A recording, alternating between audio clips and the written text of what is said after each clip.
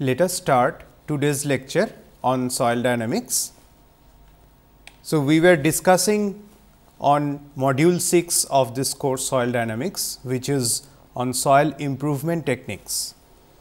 In our previous lecture on this module 6, that is on soil improvement techniques, we have discussed about, let us do a quick recap, liquefaction mitigation techniques, that is to avoid liquefaction susceptibility in a soil. Susceptibility of the soil is judged by its historical, geological, compositional and state criteria of the soil. Now, building liquefaction resistant structures is one of the major important goal for geotechnical engineers or geotechnical earthquake engineers. Designing foundation elements to resist effects of liquefaction is the primary goal. So, we have to find out the mitigation methods, which includes vibrocompaction, dynamic compaction and vibro stone columns. Now, we have seen in the previous lecture, in vibro replacement stone column method, there are two major methods, which we have described as wet top feed process, where the steps involved are penetration, compaction and completion, and areas of application also we have discussed. And the second major category is down bottom feed process. We have discussed about the steps involved, which are again penetration, installation and completion, and we have discussed about the areas of application for that case as well. Also, we have seen some special cases like Virex and vibro stitcher. In the case of vibrocompaction, we have discussed in the previous lecture like steps involved in the process of vibrocompaction like penetration, compaction and completion, effects and test pattern typically used for vibrocompaction, and what are the basic two major categories of vibrocompaction. One can be at offshore and another land based. So, among the soil improvement methods, we started discussing the densification techniques. We have discussed already about dynamic compaction and blasting. Then other techniques are like reinforcement techniques, grouting and mixing techniques and drainage techniques. So, let us go through this process once again today. So, when we are discussing the soil improvement methods through ground reinforcement, we typically use stone columns, deep soil nailing, jet grouting, geosynthetics, lime columns, mechanically stabilized earth, soil nails, micropiles or mini piles, ground anchors, fiber reinforcement, vibro concrete column and biotechnical issues. And in this ground improvement method, we consider the ground treatment like deep dynamic compaction, drainage surcharge, electroosmosis, compaction grouting, blasting, surface compaction. These are various ground improvement methods, and the ground treatments typically adopted at site are soil cement, lime admixtures, fly ash, dewatering, heating or freezing and vitrification. Now, let us see the dynamic compaction. Many types of earth construction like dams, retaining walls, highways and airports require man placed soil or the filling material, what we call typically. Now, to compact that filling material or that soil, to place it in a denser state. Why? Because when a soil is in a loose state, we know it is prone to more liquefaction during an earthquake or any kind of dynamic load due to the generation of excess pore water pressure. So, to mitigate that, we first need to achieve the goal of densifying the soil by doing some ground improvement technique. So, dynamic compaction is one of that. Let us look here. So, the dense state is achieved through the reduction of the air voids in the soil with little or no reduction in the water content. So, in this process of compaction, as we know, in this case we are hardly getting rid of the water content of the soil, but we are getting rid of the air voids.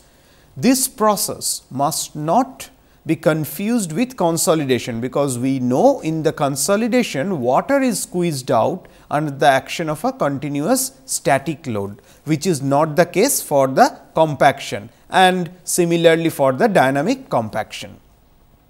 So, what are the various objectives of dynamic compaction?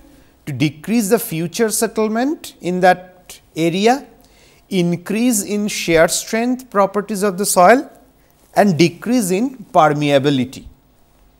So, the various sequences of this dynamic compaction are like, first which technique we are planning to adopt, we have to finalize that. Then what is the energy transfer mechanism in that dynamic compaction, which is not the case in case of the static compaction.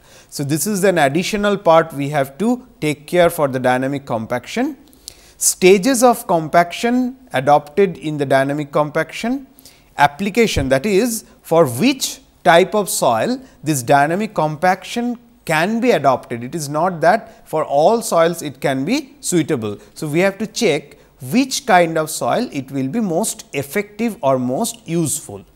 Now, types of dynamic compaction, ground vibrations and various design considerations.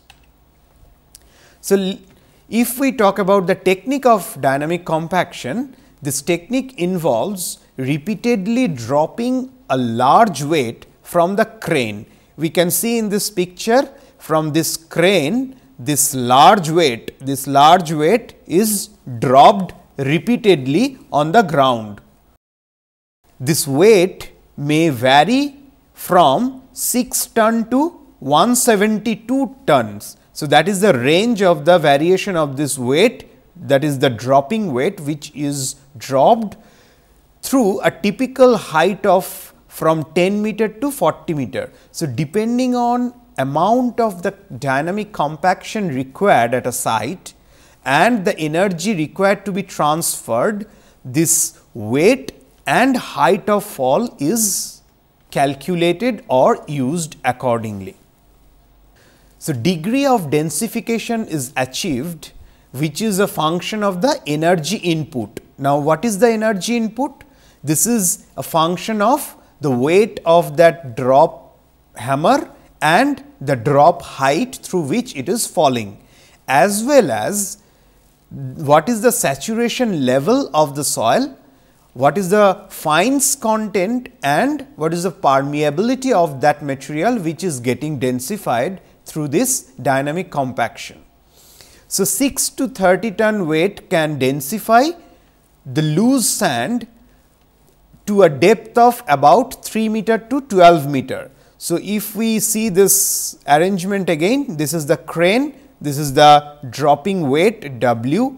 So, W is the mass of this hammer, H is the drop height, this is the drop height, and D is maximum depth of improvement. This D is maximum depth of the improvement. This depth, as it is mentioned over here, if we use this hammer weight 6 to 30 ton in case of a loose sandy strata, typically about 3 meter to 12 meter depth we can densify by this dynamic compaction process.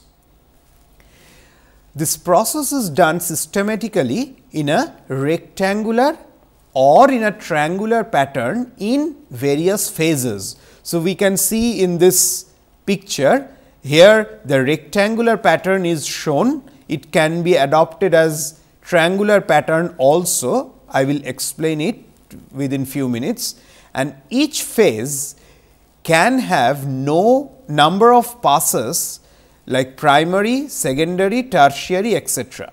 So, this arrangement, this weight is falling from this crane from a particular height, and that can be marked in the form of, you can see over here, marked with this white chalk or the chalk powder, that these are the portions where the weight will be dropped from a certain height to compact this ground, and that arrangement one can make through this triangular arrangement. You can see the legend here.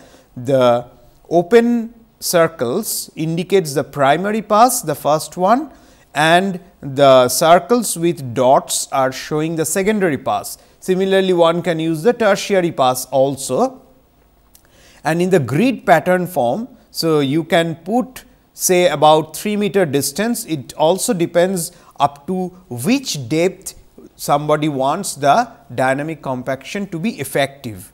So, these primary passes are in triangular fashion and secondary passes are selected in such a way that is also in triangular fashion, but the final number of passes or the arrangement of improvement after primary and secondary pass comes in a rectangular fashion, and this is the grid pattern which can be typically followed at a site for improvement of the ground. Now, as I was mentioning, how to decide about that spacing between that impact points? It depends on depth of the compressible layer, that is the layer which we want to compact, the permeability of the soil and location of groundwater table. Deeper layers are compacted at wider grid spacing, whereas upper layers are compacted with closer grid spacing. So, what is mentioned here we can see through this typical picture. If somebody wants to compact a deeper layer of the soil, then the spacing of this arrangement of grid, that is dropping the weight, should be wide enough, so that its influence zone, as can be seen from this picture, can improve the larger depth of the compressible layer. Whereas, if somebody wants to compact the shallower depth of the compressible layer, then the spacing of this grid should be close enough, so that the influence zone can compact the shallower depth like this, as shown in this figure. So, deep craters are formed by tamping, as one can see a very big craters have been formed through this process of dropping of weight through this tamping process, and craters may be filled with sand after each pass. So, once this dynamic compaction is over through this drop height process, one can fill these craters with good quality sand and then make a roller pass through this to make it a level ground, and heave around these craters is generally small, as can be easily seen, because obviously it is already a soft soil. So, which is getting compacted by expulsion of the air. So, that is why chances of getting heaving near to that compacted area is very, very small, because it is already a compressible soil and we are trying to improvise it or make it more densified. So, if we look here, that is why hardly any heaving can be seen around these craters. Now, if we talk about the energy transfer mechanism, energy transferred by the propagation of Rayleigh wave, which is a kind of surface wave, as we have already discussed in detail in the module where we talked about the wave propagation, and the body waves, that is shear and compression waves. Now, these, when the weight is dropping from a particular height, then through the impact it creates the waves in the soil, and that passes through as Rayleigh wave, that is surface wave close to the ground surface, and the body waves through the soil media in form of shear and compressional waves. Now, how much percentage of typical energy is getting transferred through this transfer mechanism? We can see that Rayleigh wave transfers about 67% of the total energy through this process, whereas shear wave is carrying about 26% typically of the total energy, and compressional or P waves carries about only 7% of the total energy getting transferred through this dynamic compaction process. So, the densification process, in this, compressibility of the saturated soil due to presence of microbubbles occurs, gradual transition to liquefaction under repeated impacts, because this also we have to keep in mind that whenever we are applying the dynamic compaction, it is not necessary that too much of compaction is good for a soil.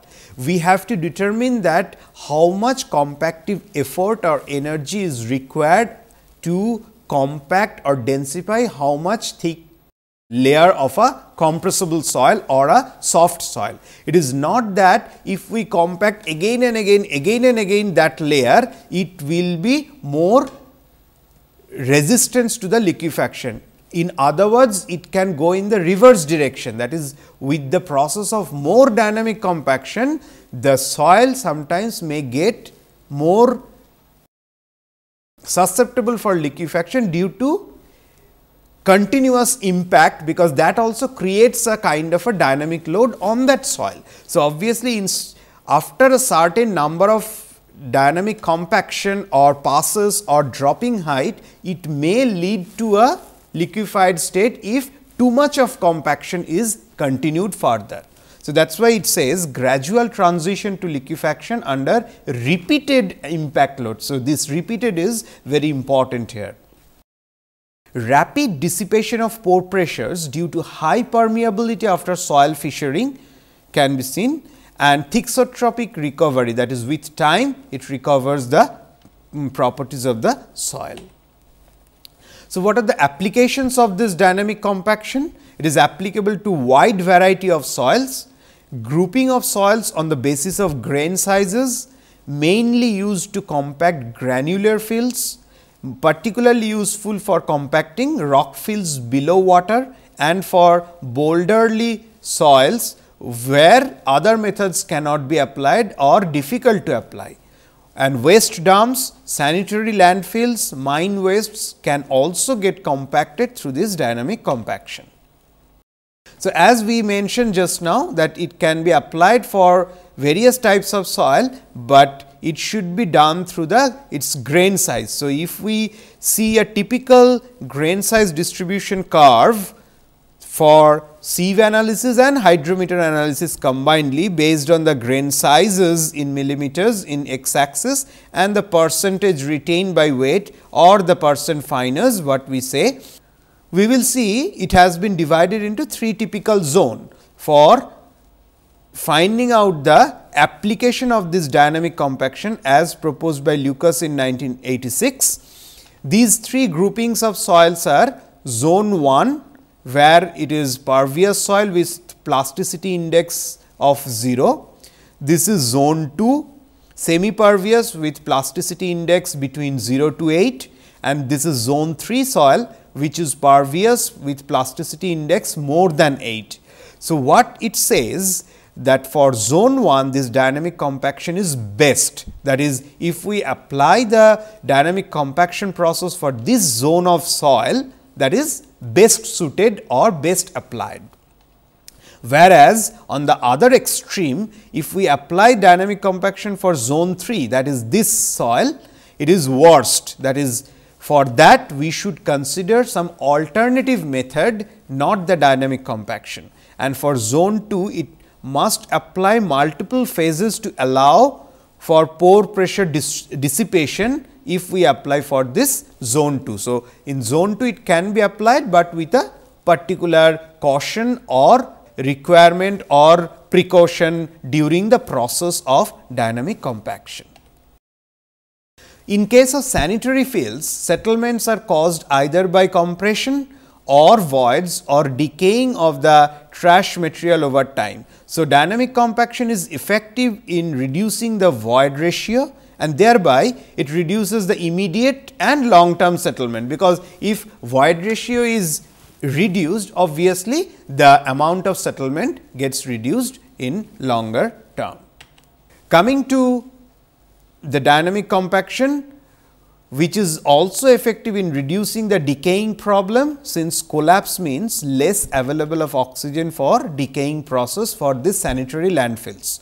For recent fill, that is younger fills, what we call our fresh dumping fill, where organic decomposition is still ongoing, in that case this dynamic compaction increases the unit weight of the soil mass by collapsing all the voids, and it decreases the void ratio, which is helpful in long run for the use of that fill material for the construction purpose or the liquefaction mitigation purpose.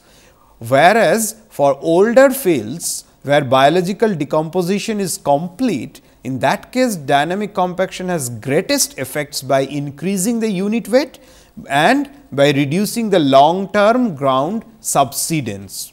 So, in all the cases or all the phases of this sanitary landfill, we can see that dynamic compaction is very suitable, whether it is a younger fill or it is a old fill.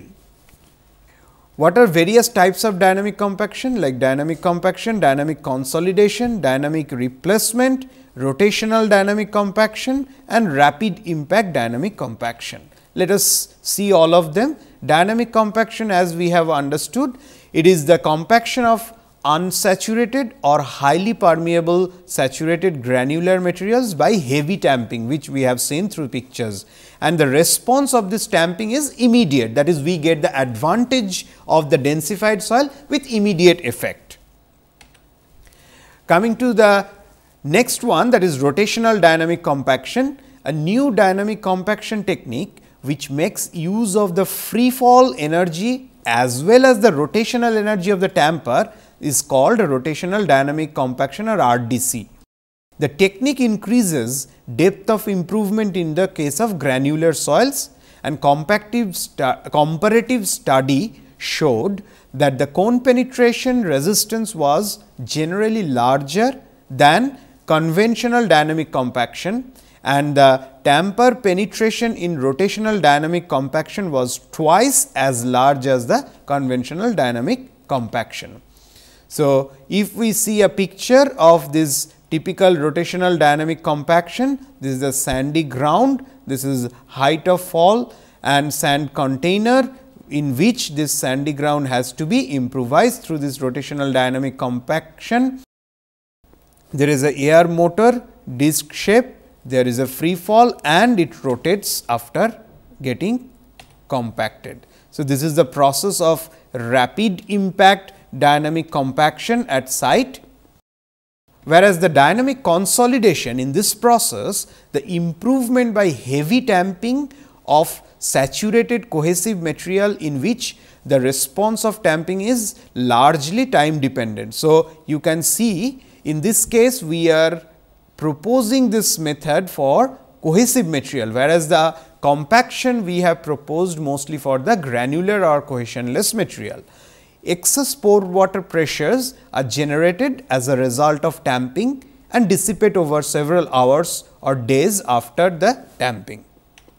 In case of dynamic replacement, the formation by heavy tamping of large pillars of imported granular soil within the body of soft saturated soil to be improved, and the original soil is highly compressed and consolidated between the pillars, and the excess pore pressure generated requires several hours to get dissipated. The pillars are used both for soil reinforcement as well as drainage. So, it serves the dual purpose. It improves the soil by providing the soil reinforcement, also through the process of drainage it reduces the chances of getting generated excess pore pressure. So, this is the picture of the dynamic replacement process. This is the first step. Second step, you put the soil, then tamp it. In the third step, come to a certain height, and after that you refill it back and make it a level ground in the fifth step.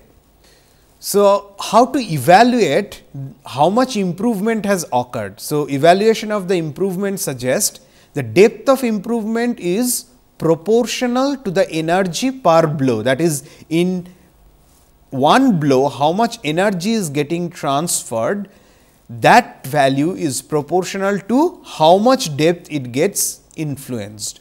And the improvement can be estimated through empirical correlations. There are few empirical correlations available through which one can estimate it at design stage, and it is verified after compaction through field tests such as standard penetration test or cone penetration test, etc. That is, once you compact the ground, then through some SPT or CPT, one can find out how much improvement of the ground in that particular compressible or former compressible layer has been achieved.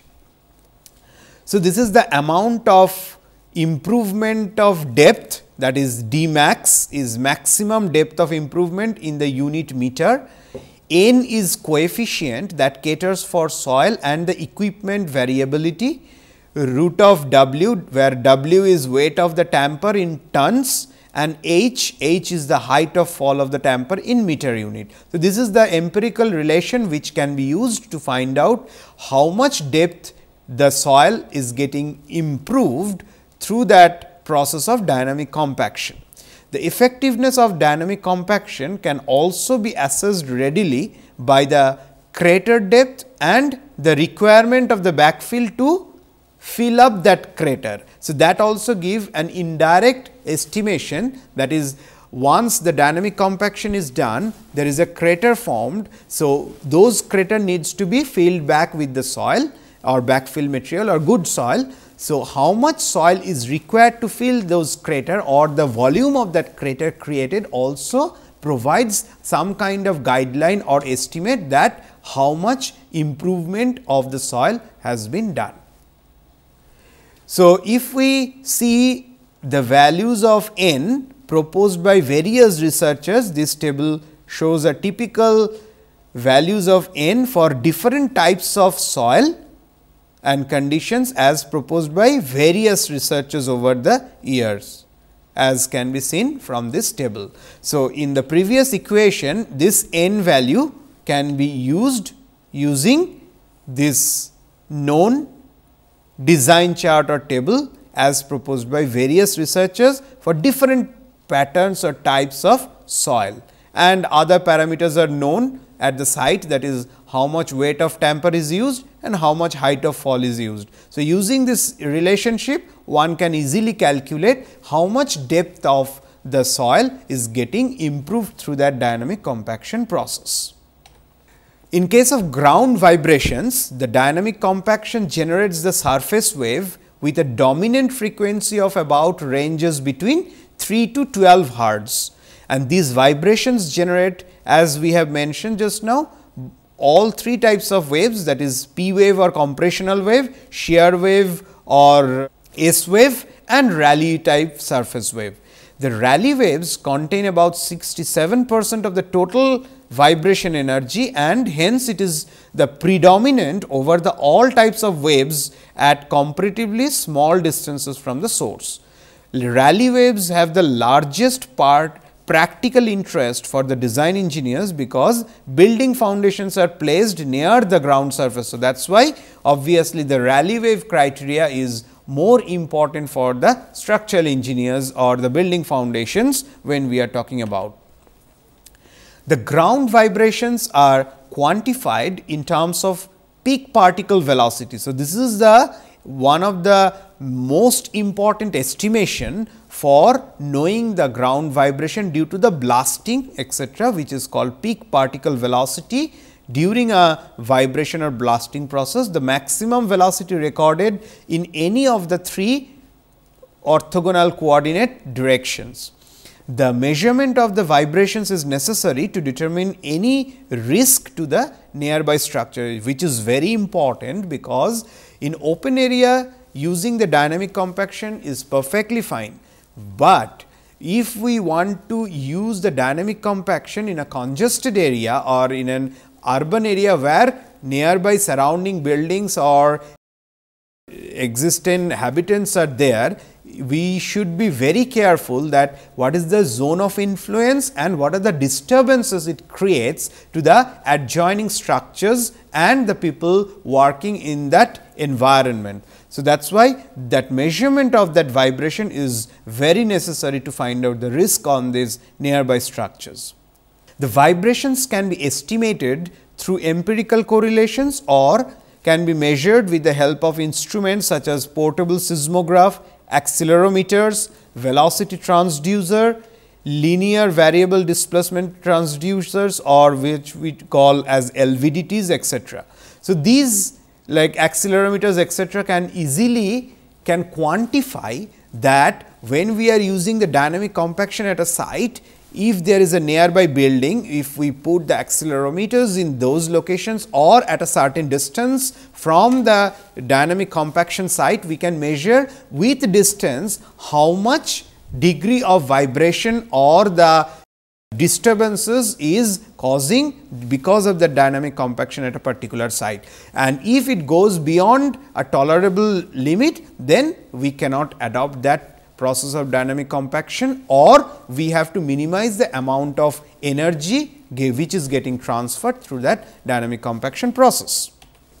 The frequency of the Rayleigh waves decreases with increase in the distance from the point of impact, because as we go farther away from the point of impact, the frequency of Rayleigh wave will decrease, and the relationship between that peak particle velocity ppv and the inverse scale distance is shown in this graph. The inverse scale distance is the square root of the compaction energy divided by the distance d from the impact point. So, as we see the peak particle velocity in millimeter per second, that is keep on decreasing as we go far away from the impact point.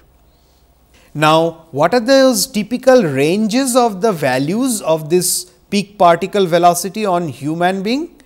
Like if it is 0.1 millimeter per second or less than that, it is not noticeable to human being. So, if the at a site, if we measure the peak particle velocity is of that order, we need not to worry at all. If it is about 0.15 millimeter per second, nearly not noticeable. If it is 0.35 millimeter per second, seldom noticeable. If it is 1 millimeter per second, always noticeable. If it is 2 millimeter per second, clearly noticeable. If it is 6 millimeter per second, strongly noticeable. Is ppv is 14 millimeter per second, it is very strongly noticeable, and if the peak particle velocity is 17.8 millimeter per second, then it is severely noticeable. Now, we have to decide at a site that at which level of comfort for the human being can be applied. So, maybe either nearly not noticeable or seldom noticeable will be preferred. So, maybe about 0.35 millimeter per second, or maybe we can go in between these two cases, maybe 0.5 millimeter per second ppv will be desired at a particular site. Now, for monitoring and control of this, we can see the process: tamper with accelerometer and FM transmitter, then total station to measure the tamper position after the impact, van with receiving and processing unit, then van with receiving and processing unit transfer the data through FM receiver, then FM discriminator, signal coordinator, which goes to data acquisition system and digital oscilloscope, and through data acquisition system finally we get the printout of the data and we get the information that how much ppv is getting generated and how much control is required in the surrounding region, and so on, many other data. Coming to the design and analysis consideration for this dynamic compaction: depth of improvement, impact energy, influence of cable drag, equipment limitations, influence of tamper size, grid spacing, time delay between passes, and soil conditions. These can be considered for the design and analysis. Among these, the depth of improvement D, the primary concern, it depends on the soil conditions, energy per drop, contact pressure of tamper, grid spacing, number of passes, time lag between the passes. Impact energy, how much it is getting transferred, as we have discussed, we can calculate through this empirical relation. Influence of cable drag. Cable attached to the tamper causes the friction and reduces the velocity of the tamper. So, it will be best if it is a frictionless theoretically, but that can never be achieved obviously in practice. So, we have to reduce that friction in the cable as maximum as possible, and free fall of the tamper is most efficient, then we get maximum energy out of it. Equipment limitations like crane capacity, how much load it can carry and how much drop weight hence can be correlated to it, height of the drop, mass of tamper and tamper size, how much it can take. The grid spacing, as we have already discussed, how much grid spacing is required, it depends on significant effect of the depth of improvement of the ground. First pass compacts the deepest layer and should be equal to the compressible layer. Subsequent passes compact the shallower layers and may require lesser energy, and ironing pass compacts the topmost layer. Time delay between passes that allows the pore pressure to dissipate, which is one way good because it helps also the soil to get densified if we allow the time between two passes, which helps to dissipate the pore water pressure. Piezometers can be installed to monitor that how much dissipation of that pore pressure is getting done after a particular pass. Now, coming to the reinforcement techniques, we use the compaction piles. Granular soils are generally improved effectively by compaction piles, usually made of pre-stressed concrete or timber. They are driven into a loose sand or gravel deposit into a grid pattern. Seismic performance of the soil deposit is improved by three mechanisms: through reinforcement, through densification and increasing the lateral stresses or the confinement stresses. That confinement also helps the soil to get improvised in terms of the liquefaction susceptibility. Improvement can be achieved with reasonable economy up to a depth of about 60 feet in case of this compaction piles. Vibroflotation and vibro replacement. Vibroflotation involves the use of the vibrating probe, which we have discussed in the previous lecture, and suspended through a crane penetrate up to a depth of over 100 feet. The vibrations of the probe cause the grain structure to collapse, thereby densifying the soil surrounding the probe. The vibrofloat is raised and then lowered into a grid pattern, and vibro replacement is a combination of this vibroflotation with a gravel backfilling, resulting in a construction of stone columns, which provides the reinforcement as well as it provides a drainage purpose, as we have discussed in our previous lecture. Vibroflotation is most effective in clean granular soil with fines content less than 20% and clay contents below 3%, and soil depth up to about 35 meter can be successfully densified through this vibroflotation process. Whereas stone columns, which also we have discussed in the previous lecture, these are dense columns of gravel usually installed by the vibroflotation process, used to treat over 100 feet of depth of compressible soil layer. The vibrations of the probe cause the grain structure to collapse, thereby densifying the soil surrounding the probe. It of course increases the bearing capacity of the soil and decrease the total and differential settlement. Used to increase shear strength by accelerating the consolidation by allowing the radial drainage also and introducing the columns of the stronger material in the soil. Coming to next method, that is grouting and mixing techniques. Compaction grouting, it is a slow flowing water, sand, cement mixture injected under pressure into the granular soil, that is called grouting, and the grout forms a bulb slowly that displaces the soft soil and hence it densifies the surrounding soil. A good option if the foundation of an existing building requires the improvement, then this compaction grouting can be used. its merit of this method is it is less expensive process, and what are the demerits? It is difficult to analyze the result, that is how much improvement has been done finally, it is difficult to analyze, and usually it is ineffective near a slope or for near surface soils.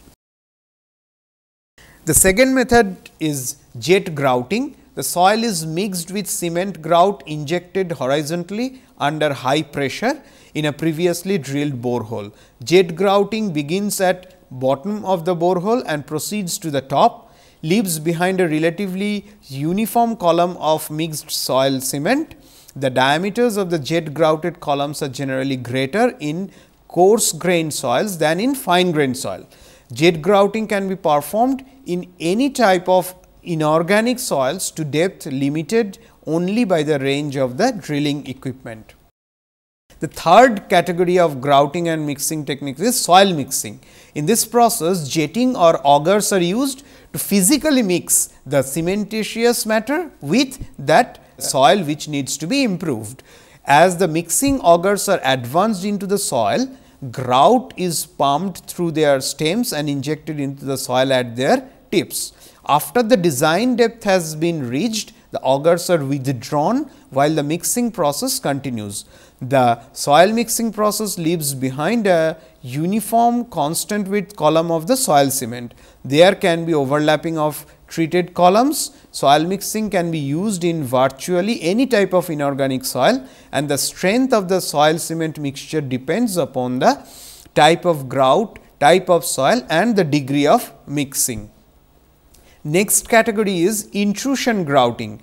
A fluid grout is injected under high pressure to cause controlled fracturing in the soil, and relatively viscous and strong cement grouts can be used in this process of grouting. Primarily, the improvement occurs in the form of increased stiffness and the strength of the soil mass, and some densification can be achieved through this intrusion grouting. So, these are some of the pictures of various methods of grouting. As we can see, this is the compaction grouting, this is the process of jet grouting, this is the process of intrusion grouting.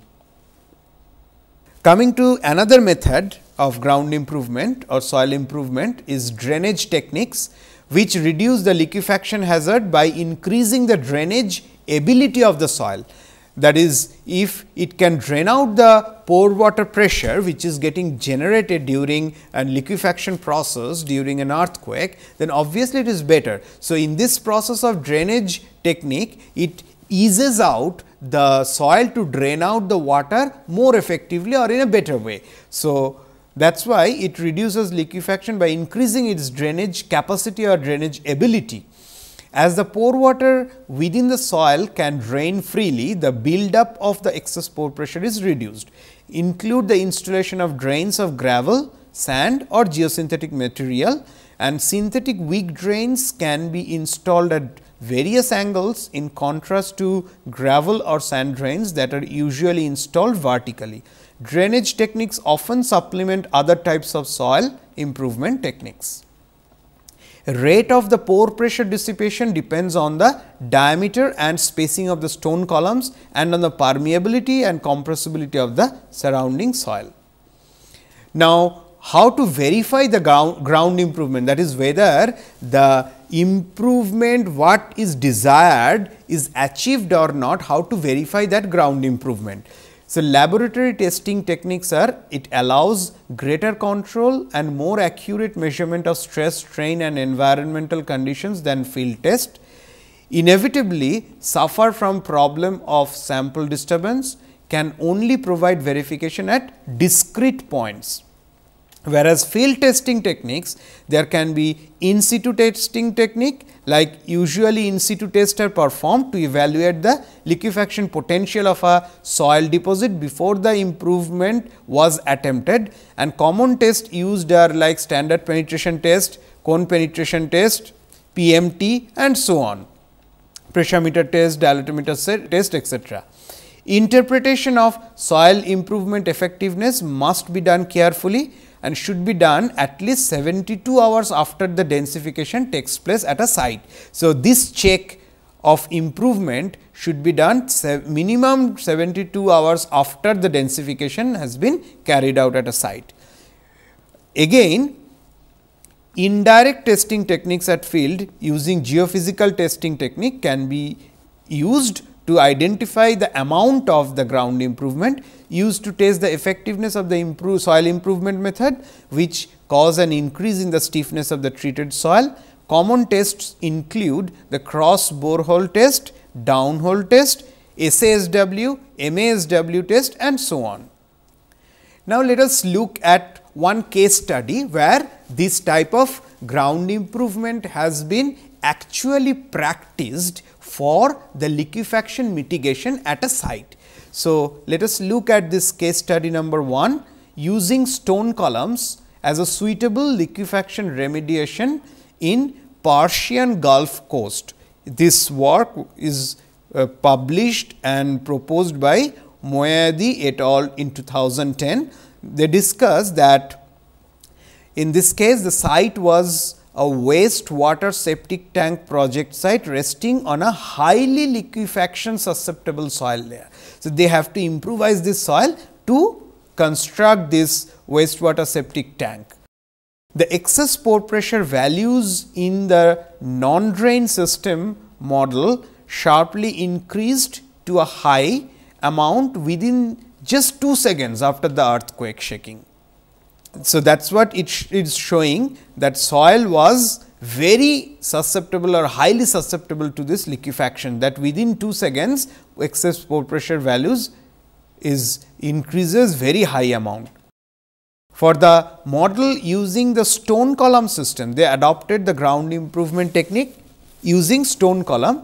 Excess pore water pressure was found to increase more slightly up to 9 seconds and did not show any significant liquefaction zone at all. That is, from 2 seconds to that excess pore pressure generation is delayed up to 9 seconds, and then there was no much effect of liquefaction in that zone by using that stone column. So, these are few results as proposed by them. The amount of excess pore pressure in different depths for drain system comes out to be much less than what observed in non-drain system, like excess pore water pressure versus depth. You can see the picture, excess pore water pressure in x axis and versus depth, how much values at different times it is showing. In the central line without the drain pile. So, and this is with drain pile. So, excess pore water pressure versus depth in adjust to drain pile system. So, you can see with respect to time how much pore pressure is getting generated. So, if you take any particular time, say let us take 5 seconds here, the green color, 5 second at a depth of say 1 meter, it developed about this much excess pore pressure, about 9 or so. Whereas, in this case, but the 5 second at 1 meter, it has reduced to about 6 or so. So, similarly, further improvement can be observed at different time intervals, and which is shown through this results nicely. Let us discuss another case study 2, where the soil liquefaction prevention by the electro-osmosis process was shown by Hawking and Hebner in 2006. In this case, Hawking and Hebner, they activated an electro-osmotic gradient away from the foundation of the existing structure to reduce the liquefaction potential of a soil. So, a constant low direct current was applied between the electrodes inserted in the saturated soil that gave rise to pore fluid movement in the negatively charged soil from the anode to the cathode, and thus it modified the pore water pressure.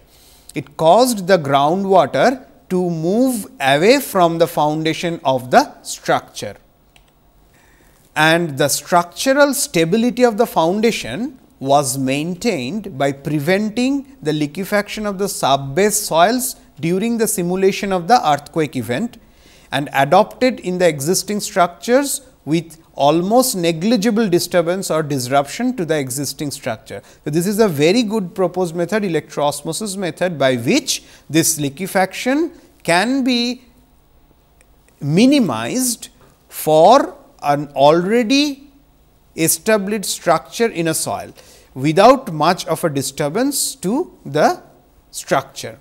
Very effective for short term stabilization of certain types of soil such as fine sand, silty sand and silts, and electroosmosis is not used very extensively, but should be used or can be used. Let us talk about the third case study. In this case, drain involvement method for reduction of liquefaction potential, which is practiced and described by Sesov et al. In 2004. There they mentioned laboratory model tests were conducted on a shaking table using a laminar box in 1 gravity field to test the efficiency of the micro drains or small drains in a soft soil. Basic ground model consisted of 2 layers of saturated silica sand having relative density of 80% and 40% at the bottom and at the top respectively. So, 6 prefabricated drains were installed in the upper layer with only 5 centimeter of their height being placed in the bottom layer. Spacing between the drains was kept as 10 centimeter in that study. And the generation and dissipation of excess pore pressure in saturated sandy layers were compared between the micro drains and gravel drains during as well as after the termination of the shaking. There is a decrease of the level of maximum pore pressure, which was observed through this process of using micropiles. Drains significantly elongate the time, that is the cycle which is required for a liquefaction to occur, and shorten the time period for complete dissipation by accelerating the dissipation process. So, we can see through this process of using micropiles also at a site, it delays the process of liquefaction or it requires more number of cycles to the soil gets liquefied. So, that way this is also an advantage that can be achieved for the liquefaction resistance or to stop the liquefaction susceptibility of a soil or to reduce it at a particular site. So, what are the conclusions from this case study? We can see from these case studies that adequate soil improvement techniques should be adopted if it is inevitable to construct in the liquefaction prone areas, because we generally proposed for a big or important construction avoid the liquefied prone site, but if it is not possible to avoid that site because of space crunch or some other reason, then it must be improved before the construction takes place. If the soil improvement is conducted properly, the treated ground can be expected to perform much better than the untreated one. So, that automatically takes care of this liquefaction process. It is difficult to predict the effectiveness of the methods in advance for a particular site, but it needs to be checked always after the soil improvement technique through both laboratory test as well as field test. The efficiency of the soil improvement technique will be dependent on various factors like equipment employed, method used, the skill of the contractor and so on, and a proper knowledge along with proper quality control at the site is essential to assure the satisfactory improvement of the soil against this liquefaction susceptibility of a soil. So, that only can bring the liquefaction mitigation. So, with this we have come to the end of this present module 6, that is soil improvement techniques for liquefaction mitigation.